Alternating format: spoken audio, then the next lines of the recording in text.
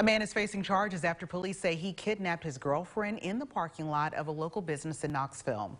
According to police reports, the incident happened Saturday around 3 p.m. at the Knoxville wholesale furniture store parking lot on Old Callahan Drive.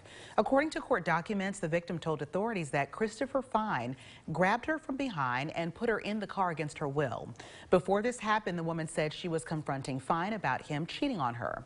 He drove away, but documents say he came back, and that's when she was reportedly grabbed. Officers were able to arrest Fine at a home on Felty Drive. There, they found the victim sitting on the front porch, distressed and upset. Police records say Fine is a sex offender on probation for statutory rape.